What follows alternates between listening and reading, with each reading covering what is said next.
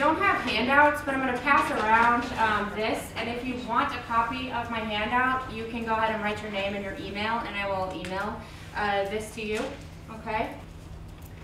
So, what our presentation is, and Mikki Meadows isn't here right now, but we've worked together on, we've done some research with youth, and my primary interest is engaging youth with technology. So I focused some of my most recent research has centered on developing online programs and evaluating online programs that engage youth. Okay. I'm currently at the U of I right now, but I worked here at Eastern for a few years, and am actually a graduate of Eastern. So that's my background. And Mikki, one of my colleagues, was actually my mentor here at Eastern. Some of you who know Mikki Sherwood, and she teaches here in the School of Family and Consumer Sciences.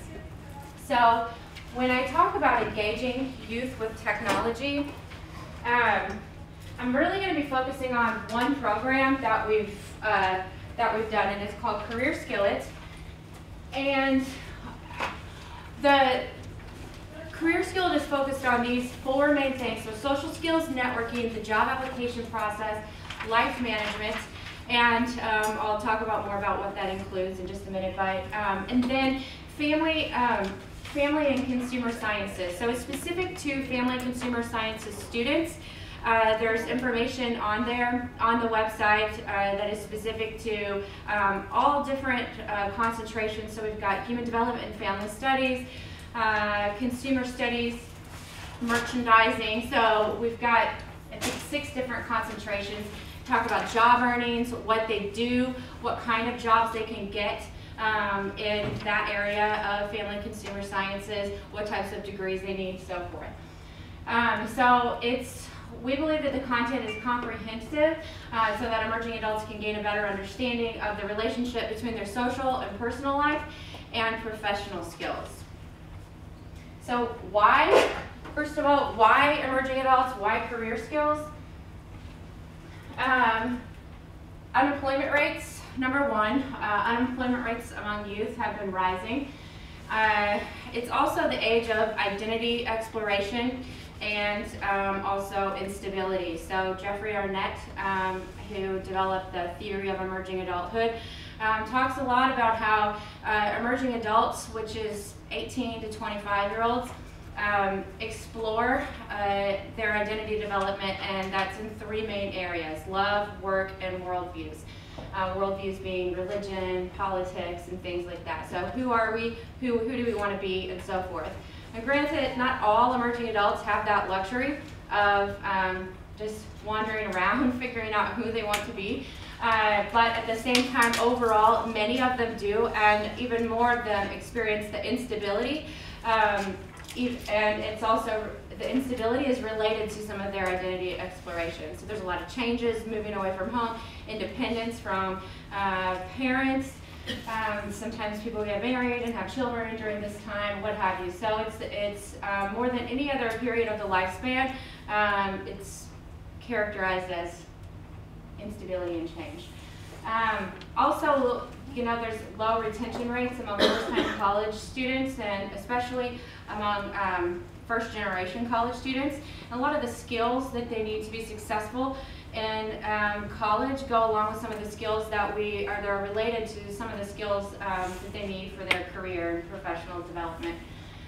And according to many adults, many youth lack the knowledge, skills, and attitudes that optimize their work and job-related opportunities. So for example, a lot of times you'll hear, well, youth these days, or college students these days, they don't, you know, and one of the things that I've heard a lot is that they have this sense of entitlement. So there's a really big disconnect between what the relationship between the emerging adults or the youth, this includes adolescents as well, and their relationships with their bosses, supervisors, professors, and so forth. I could talk a lot more about that, but I'll just leave it at that. So programs, largely, when I started doing research in some of this areas, specifically with online programs, websites, things like that that are developed for emerging adults, college students, most of them are focused on problem behaviors, alcohol, smoking, addictions, eating disorders, things like that. There's a lot of reasons for that. So those are things that adults see the need for, one. Also funding sources, a lot of times are quicker to fund problem behaviors than they are programs that focus on positive youth development. So positive youth development, that centers on promoting youth competencies, skills, using their skills and abilities in the program development and really pulling out their strengths in that way. And some of the research shows, so for example, some of the research with the 4-H programs, Richard Lerner, some of his research, shows that by focusing on the positive youth, taking a positive youth development approach, you can actually prevent some of the problem behaviors. But again, there's still a large focus on problem behaviors because funders don't, it's harder to get money for prevention, easier for intervention, I guess. But anyway, but we wanted to focus on career skills for youth, and that being taking a positive youth development approach, helping them build competencies in this area.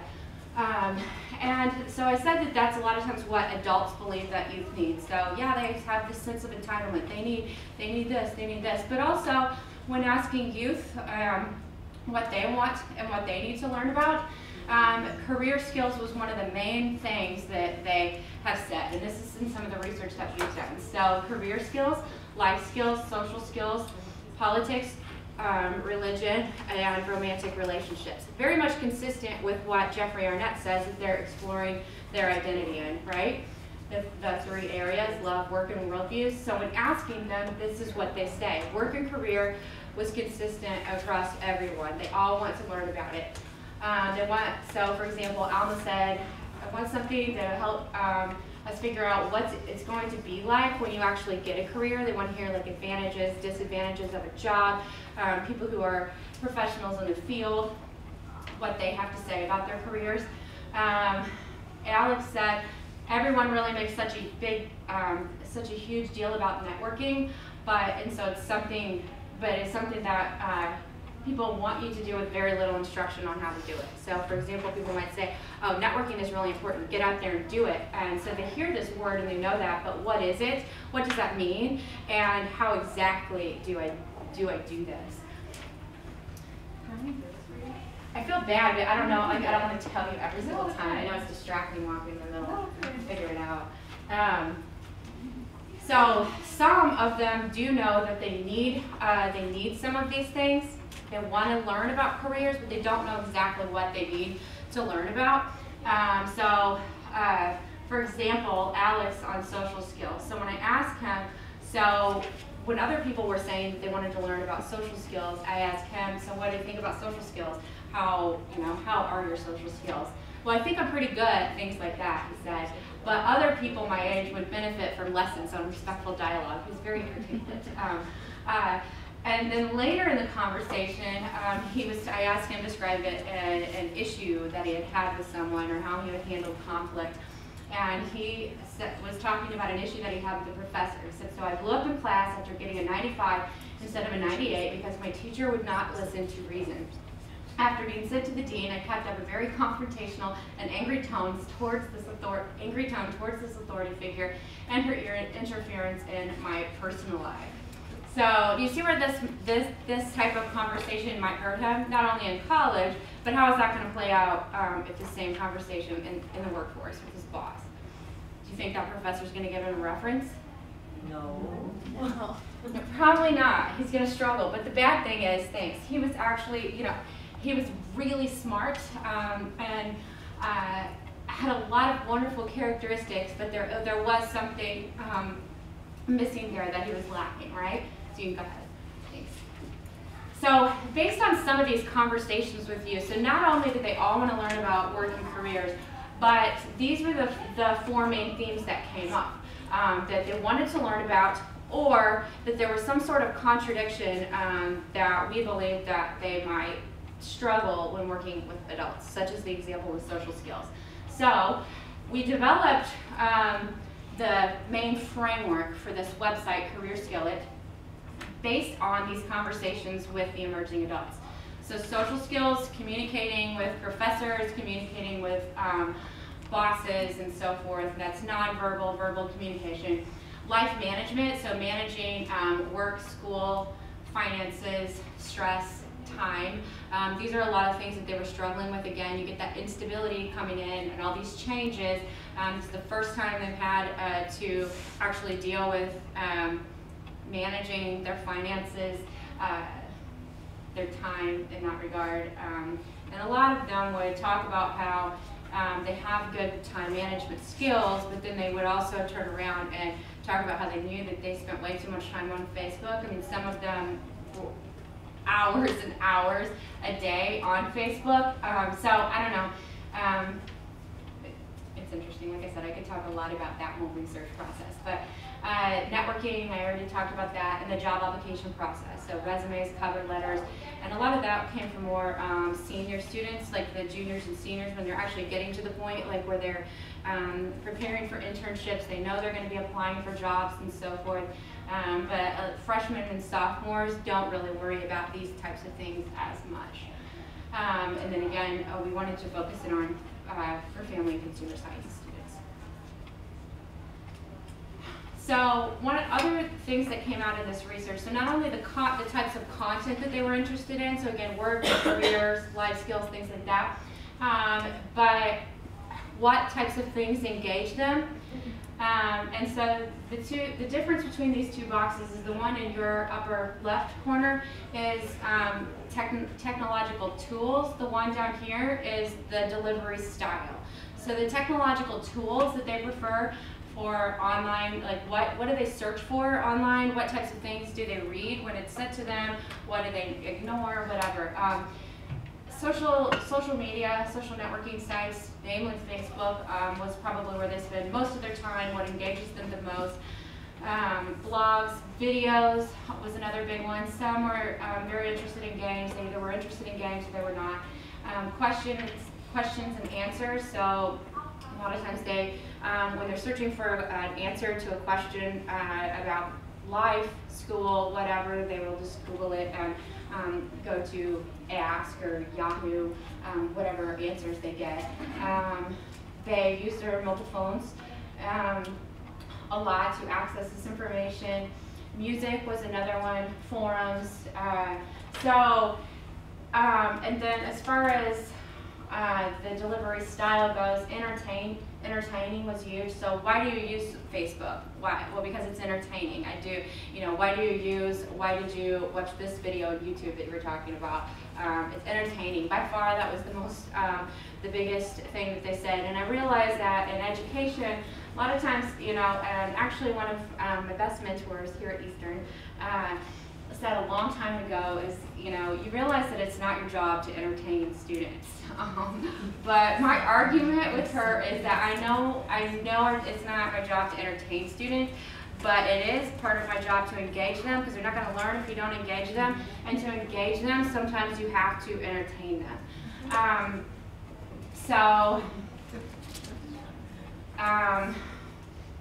Working with mentors and getting to know people like that. I'm trying to think of other examples without getting off too much on this. They want it real. They don't want it to be fake or after-school specialish. That was an exact quote. Developmentally relevant. So they don't want something that seems like it's for adolescents. And we actually had them to review a couple of other programs that were on relationships. And it seemed too young for them. And when they even use the word teens, but yet they're college students, they want nothing to do with it. As soon as they see that word, it's like, this is not for us. This is for younger people. And even, I have an 11-year-old, but she came home from school last week and they taught them about drugs. So she's only in 6th grade, but at this point, they've already talked to them about this for a while now, and she's bored. She's tired of hearing the same old thing. She said it was boring to her because, oh, they just talked about how it's bad for our bodies. I was like, okay, well, what do you want? She was like, I want some really great pictures of like before and after, like something that's going to sit there and freak everyone out, you know? And so, and why, to some level, I mean, although it's at someone else's expense, it's entertaining, you know, to them, and it makes it very real for them, and it's just something that's almost above their cognitive level, you know what I mean? So it's better to go higher than mundane and boring. So you can go ahead and switch this. Well, here's some examples. So Alex again said fake or after school specialish. Rachel said, I'm not going to listen to a talk if it's not exciting and entertaining to me. Maria, and she's specifically talking about sex education, it feels like the same old thing by the time you get to college, so no one really pays attention to it anymore. I keep using quotes from Alex because, like I said, he really could articulate things well, and I loved his quotes. Another thing that they don't like, so a lot of times people are very quick to say, in a lot of the reviews and a lot of the papers on developing and evaluating online programs, one of the very first paragraphs it always says, online programs, one of the benefits of online programs is that you can reach more people. And that is true. You do have the capability of doing that, but if you're not engaging them, if you're not doing things, if you're not keeping it updated, they're not going to pay attention to it anymore. So if your sole goal is to reach more people and then be done with that and not have them to keep coming back for more, then that would be successful. But ours, with helping them with career skills, that's not our goal, because we think that they need to continue having this content over time in order for it to be successful. Thanks. So, with Career Skillet, and I'll explain the process of how we developed. Let me make sure. Of how we developed it in just a minute, but we have tried to incorporate some things that are at least somewhat engaging. We have a lot of work to do. I mean, we just started it in June. It actually went live, so it's going to be a slow process. And this time next year, we'll have a lot more content. Hopefully, we'll have been able to potentially get some grant funding and be able to do more, because it does cost money. The more interactive that you want to get, the more money it costs to build things like that and to keep it updated. But for now, we've tried to do things, incorporate what the youth have said that they're interested in, so it's not just any video. Again, like, they like the videos that are entertaining, they like popular YouTube videos, something that has perhaps gone viral that they could share and discuss it with other people.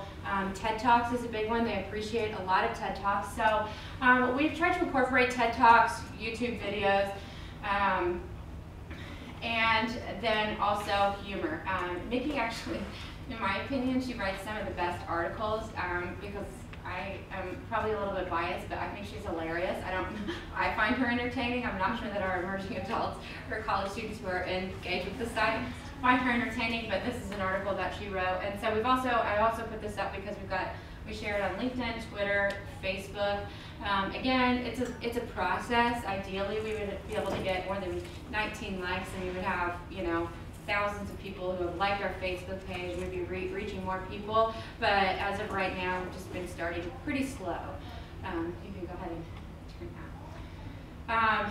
And a big piece of our model is participatory. So I don't think that it would be up to me or Mikki to say, this is what you need to learn about. We know you want to learn about career skills.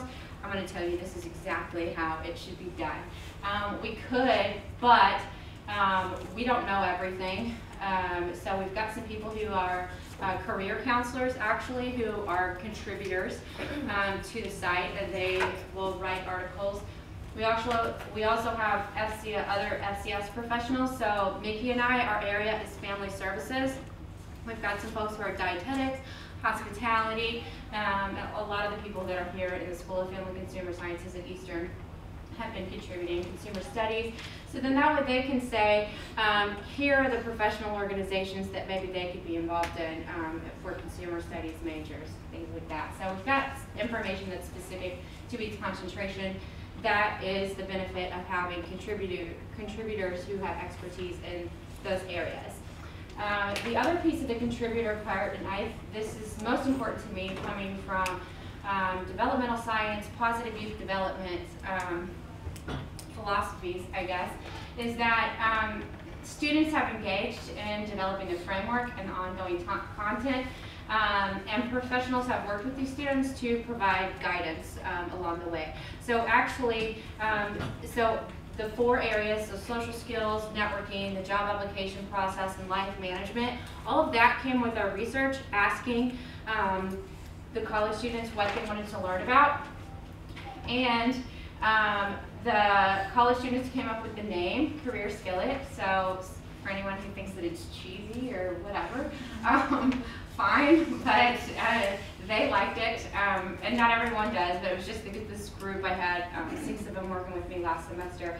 They agreed on this, came up with it, they voted on the logo, they talked about different topic areas that they wanted to learn about. I worked with them, answered their questions.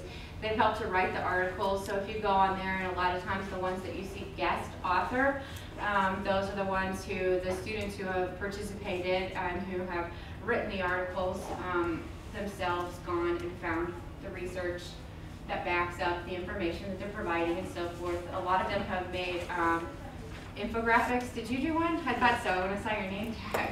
So, and you worked with Mikki on one, and it was excellent. It was on service learning. Is that the one you did, or which one? I ended up doing 2, so I'm not sure. Probably the one that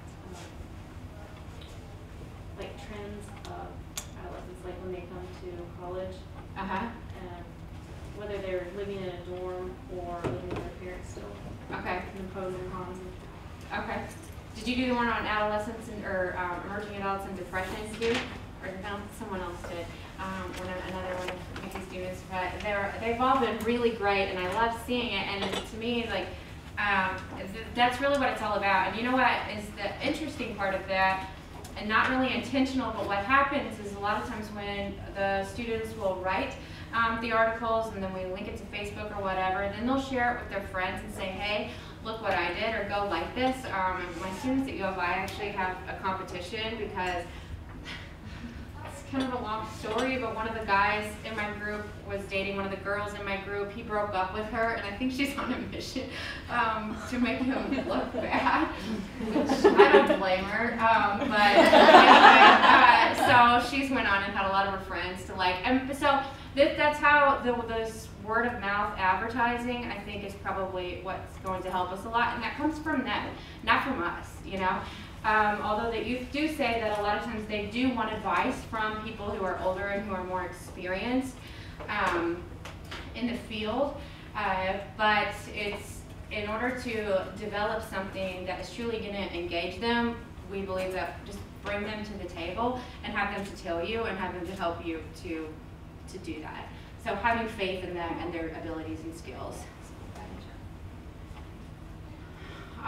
So I keep talking out of turn here, but so this is how the professionals have contributed by providing their areas of expertise.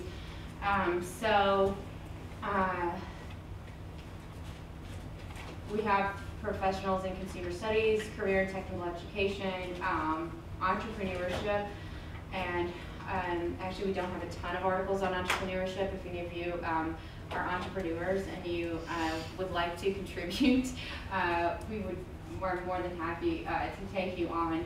But anyway, so we've just got information in all of these different areas. And this just makes me think too, the alcohol dilemma one is one that I wrote. But that's something that in this group of students that I have, I've kind of worked with them and mentored them, and one of them had asked me twice, should I drink or should I not drink at these conferences? Because when we went to these national conferences, there were a group of people in our department who were drinking alcohol, and he wasn't sure, he felt kind of out of place for not drinking, but he, you know, at the same time he didn't know if it would be professional or not, so I decided to answer his question in an article for other people. So a lot of the content comes from their questions, even if I've written them. So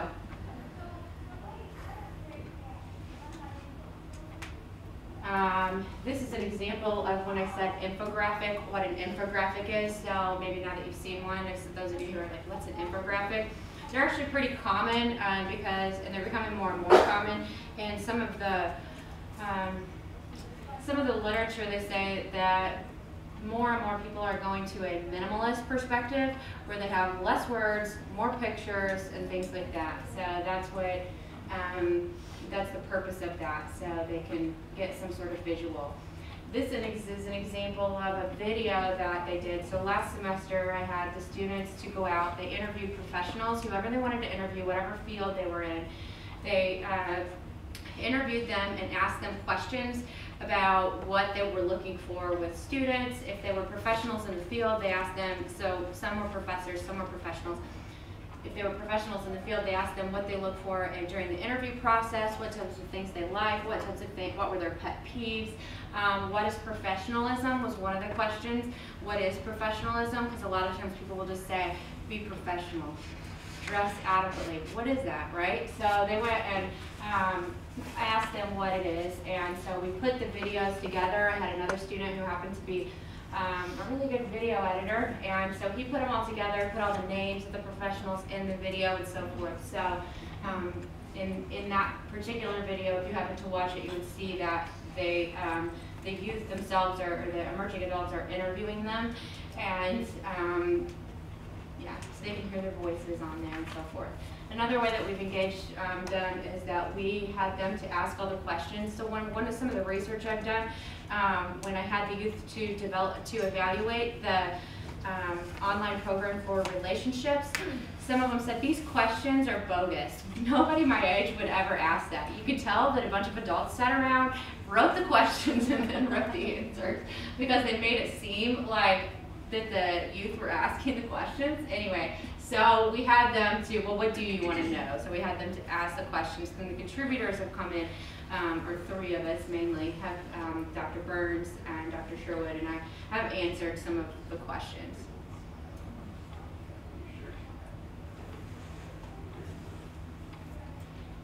Right now, I've got a group of students who are working with me. Mikki's had several students in her classes that she has been working with on some of the articles and the infographics, videos, and so forth. Dr. Burns' evaluation class, were any of you in that class this year, by chance? Her graduate evaluation class? No? Okay. Well, her graduate students in an evaluation class designed an evaluation. So we really, since this is just the beginning, we just started this, we're not going to do some, you know, I don't know how many of you are really into research, like hardcore research, but we're not going to do an impact evaluation, randomized control trial or anything like this at this point, at this stage in our program development. But what we do want to know is what features do they like, what do they don't like, what would they like to see more of, and so we asked them questions like that. And I told the students what I would like to know. They designed the questions, had rationale for all the questions, and so forth. Then we sent it out, and we had about 150 people to participate in that survey. So we're putting those results together now. We're also just continuing to develop more articles, pictures, and videos. My goal was to make sure that we have at least something posted 2 or 3 times a week. For the most part, we've been pretty consistent with that, except for the last month I fell behind a little bit. But I hope to continue that, to at least post 2 to 3 times a week so they know that they're consistently getting information. We also, again, want to work on expanding our reach through social media. So a lot of this word of mouth advertising is huge. One of my students had someone to retweet his infographic or his article on Twitter. And I am actually awful at Twitter, so any of you that are students that love Twitter, or even if you're not a student, I'm terrible with hashtags. My students tell me that mine are cheesy and silly, so I just stopped, and I don't even put hashtags anymore. So I could use some help in that regard. And then also we're working on Nailed It, Failed It. So in my group of students, I had them to, we're trying it out, where we have videotaped them, and they're answering interview questions, how they think it should be answered. And then other people are going to go in and rate it, nailed it, failed it. and contributors are going to come in and say, you did a really good job with this, maybe you could work on this, maybe you could work on eye contact, maybe, you know, so forth. So that's the next phase, and I wanted to try it out with my students who agreed to do it, because I'm not really sure how that's going to make them feel if a bunch of people say that they failed it. I don't want it to be mean or, you know, condescending in any way, but they said that they would be up for it. One of them said that he would find it entertaining. So anyway, so that's one of the next phases that we're doing. Another way too that we have been evaluating this process is we've been watching the growth.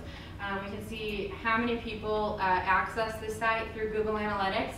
We can also tell who are unique visitors, at least they've used the same, you know, computer systems or whatever. We can see page views, we can see where they're coming from. We have had people from different countries. Most of them, though, are from around this area, so from Illinois. Anyway, go ahead. We have, so not only Facebook, and just as an example of how fast the word of mouth thing goes. So I posted 2 students' work, and Mikki posted 1 within the last week. I took that screenshot a week ago, and now we have 194, 196 195 likes. is Oh, did you minutes just look? ago. I just liked you. Oh, yes. Yay. So anyway, so that is though because the students were spreading the word, and like I said, one of the girls in particular who posted an article wanted her friends to like it. So Twitter, we only have 25 followers, probably because of my terrible hashtags. So yeah, we're working on this. We've got YouTube videos up. We have, Mikki just opened up a Pinterest page because we decided, well, we've got all these infographics. There might be some FCS teachers or different people who could use this in different ways. So we've got that, and then we also have 71 members on LinkedIn. So you can engage you can kind of get an idea of how you're engaging people by the number of likes that you get on the social media, by the number of people that comment, so forth. Some people don't do it anyway, they just, you know, they see it, but they don't like it. So it's hard to tell, but you can you can also look at Facebook Insights, and you can tell how many people it's reached, and so forth. So there's a lot of different ways that we're evaluating this process. From the evaluation that Dr. Burns' class did, some of their favorite features were, and these are all undergraduate college students who were doing this. A lot of them were FCS students, some of them were not. Were the social skills and networking articles, the videos, the pictures, the variety of content and information that was specific to family and consumer sciences. Because some of them said that they really couldn't find that information out there. Some of their least favorite features were too long. So we can think that sometimes that we're writing really good articles and, oh, I need to put this too, because this is really important, but it's too much reading, they don't want to read it, they skim it. So we either need to work on highlighting, bullet pointing, or just, you know, deleting content, doing more infographics, things like that. They also just want more content, so it would be nice if they could go somewhere and have all their questions answered, or just to be able to update it more frequently. But like I said, we're just doing what we can right now. And another thing that they said is they want more content visible on one page. If you actually go to the website, it was designed to be to be accessible via your phone. But it doesn't really work as good as I had hoped it would, or it should, so that's something that we want to work on. But when, with the content, another area is when you look at it on a laptop or a desktop, there's too much open white space, so they have to scroll down, they have to click on to go to the next page, and they want to be able to see all the articles right there and then click on it if they want to read articles. So more selection, kind of like for those of you that are on TED Talks, sometimes you go and you can see a whole big screen of information and choose the video that you want to watch, something like that. So anyway, okay, you can go ahead and switch So we're continuing to look at how we can expand, and we do want to do more interactive features. Like I said, a lot of this though is expensive, so even the video editing. So my student that did a lot of the video editing last semester, he's actually a mechanical engineering major. I have no idea how he ended up working with me. He was just interested on some of the stuff. But anyway, he's actually super busy and he doesn't have time this semester. So I've got all these videos that need to be edited and sitting there. But if I'm going to do it, I need to find a student who's super savvy, figure it out myself, or pay someone to do it. So it does cost time and money and, you know, to do all of that. So again, it's an ongoing process we're working on it. Hopefully by this time next year it will be significantly improved in that regard. I would like to do more things like where they go somewhere and a scenario pops up, they have to answer questions and engage in that way too. I hope to continue to have students working with Mikki and I, and then whoever else, because again, this is really, I think that contributes to the majority of our success this far. I would also like to develop content that's specific for students in high school.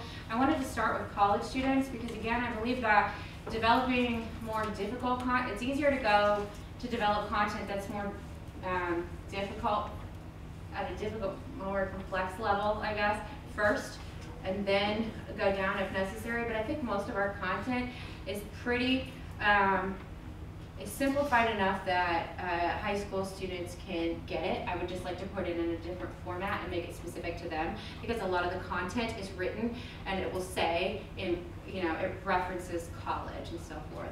So I'd like to reference some of their experiences. Continue to evaluate it and get more professionals to contribute.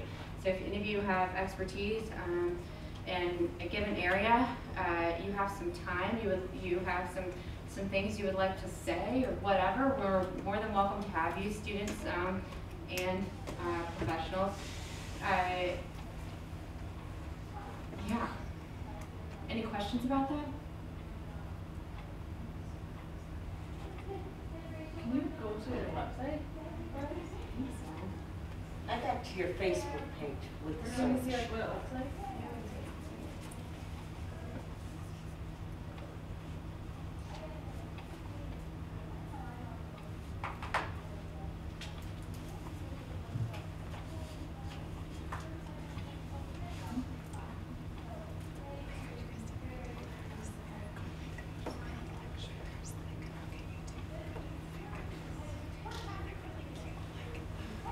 You now have 201 likes on Facebook. From you guys? Yeah. Awesome. I don't know why, like I actually became obsessed with now watching how many likes we get. It's super fun. Really entertaining. I like them a lot. Yeah. Good speakers. Like it's really fun. Like 3 minutes. So when I said that all of the students who, when I was talking to them, like, wait, you just said that you were good with time management, but then you said you spent 8 hours on Facebook. But I could totally see because it becomes addicting, yeah. Well, at that age, it's addicting. Well, at any Unless you get into some of those games and then you're in trouble. But. Yeah. My father-in-law's obsession with Farmville. Oh, no, I've worked through that one, and I've worked through that monster one too. Okay, so this is the opening page of the site. Sometimes when you go with the Internet Explorer, so again, these are some of the things you want to work on, but this About Us page looks a little.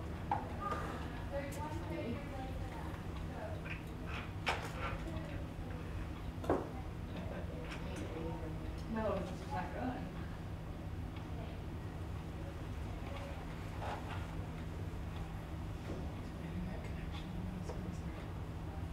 I was going to say in the other room we were in, she was using Google Chrome and it was working better. With the internet? Yeah.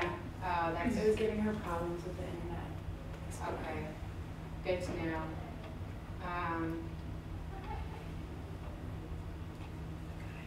Okay, so this is kind of a silly example, but I don't know, I'm assuming we have some sound in here at least of the little things that we do to try to engage. Probably can't hear it.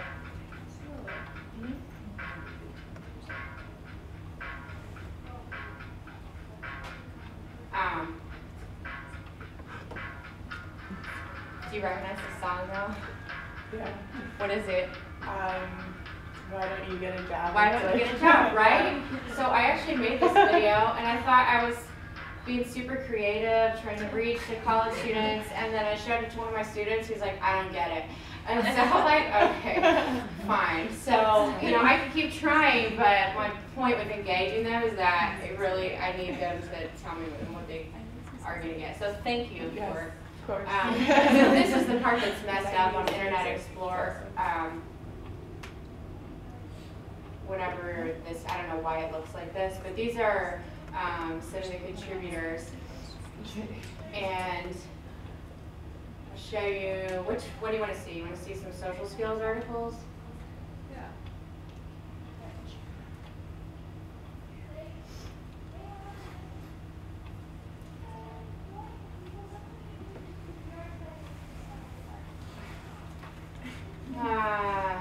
Yeah, this sounds really mean. Yes, there are stupid questions, but this was stemmed from a conversation with a student. So I told him that sometimes people lie when they say that, because I mean, and when it comes to content and stuff, it's not a stupid question. But do you have a stapler? Is, you know, something that is probably gonna annoy your professor, right? So it's a social skill, you know, that when you come prepared for class, prepared to turn in your assignment, and don't ask the professor if they have any office supplies with them.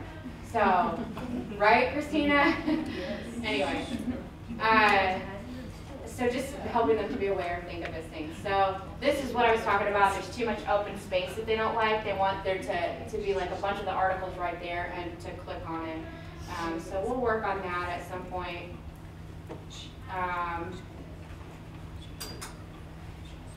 So we've got eye contact, generational differences.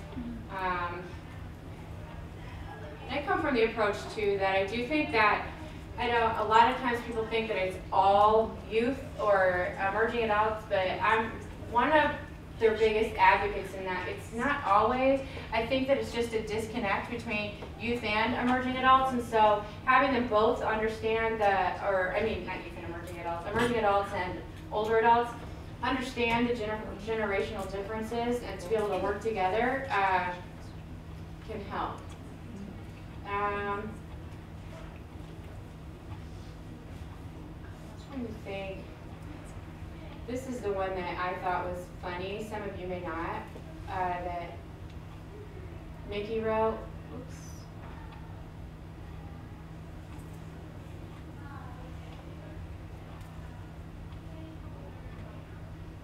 I'm not sure if it's the internet or if it's my lack of skills with this computer.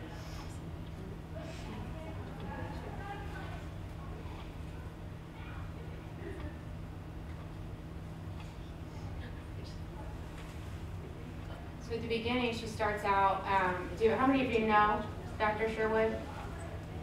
No?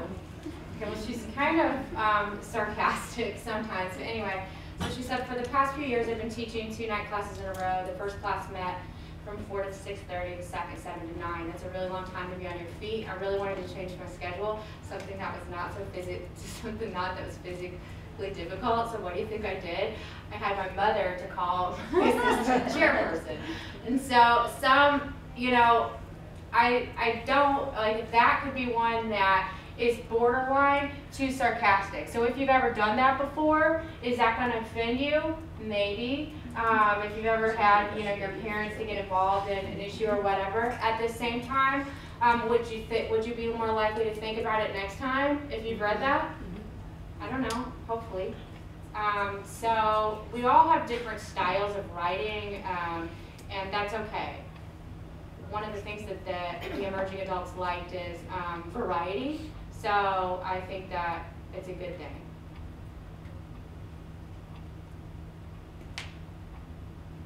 Can we send it out to all our parents, like, anonymously?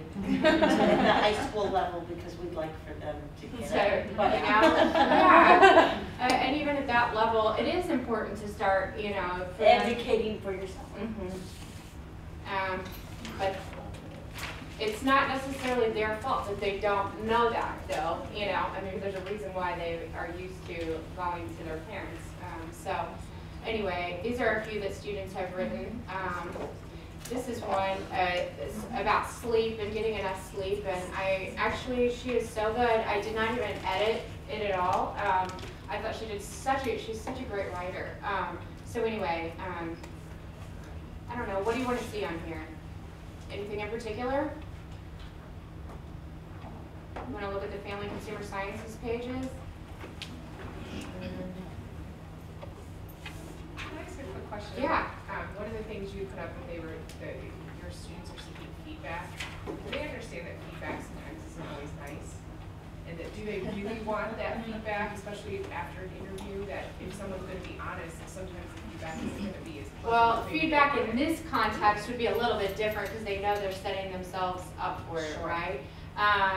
But I think that it depends on a variety of situations. So in my relationship with them, because I've worked with this same group, now they're back for more, I'm actually really quite blunt with them. Sure. And so one time, you know, one time I had one of them to email me, and he works for another professor, and he's scared to ask this other professor for questions. Any questions? So he asked me first, so he can try to look good in front of this other guy. But that's only because I have a relationship with him, right? One of the questions he asked me was, and I would tell him if he was sitting right here, he would not care. He's going to grad school and he's going to be really successful, I know, but so I just feel like it's my job to tell him because I built that relationship with him first. He said, well, when I'm sending out mailers for this other guy he's working for, I'm sending out a big group of mass mailers.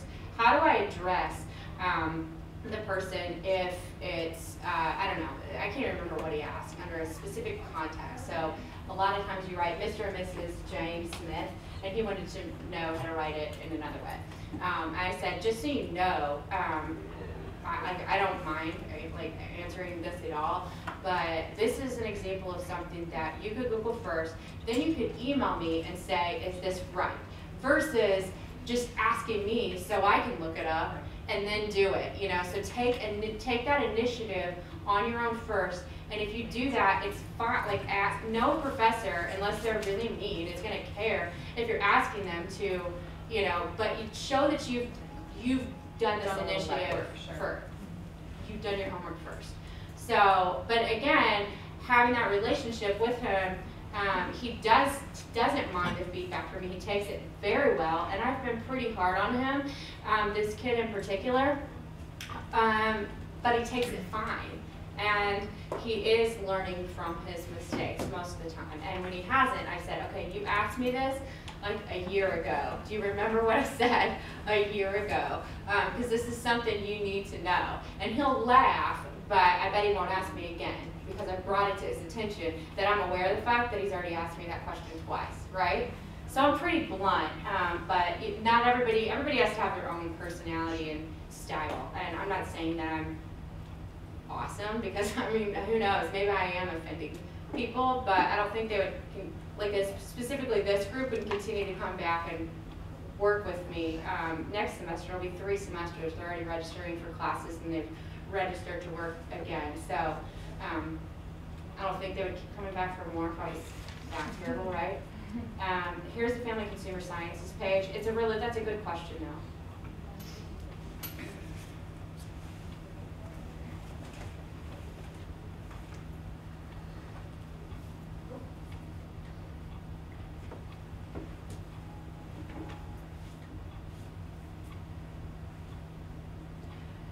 I will also say another part of that with the relationship is that I allow them to give me a hard time just as much as I can give them a hard time, and I can take it. So one example, and this wasn't with this group of students that I can think of, is sometimes I try to be cool and I'm not really that cool. they're always quick to tell me that, but they were talking about a concert or something, and I said, oh yeah, you'll be sitting there waving your lighters, right? This has nothing to do with work and careers, but my point is the relationship. And they were like, no one brings lighters to concerts anymore. So he tried thinking that this is a super good opportunity for me to be really cool. I was like, actually, you know what? I just saw Aerosmith. I went to an Aerosmith concert, Motley Crue, and you know what? People had lighters. And they said, yeah, and there were probably mullet families there too. Yeah, I guess maybe they're right. You know, they're right, but, so it's okay, fine.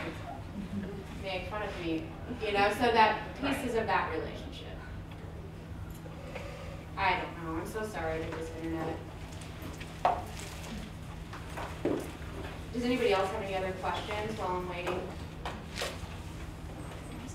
Thank you. Thanks for Yeah. doing that.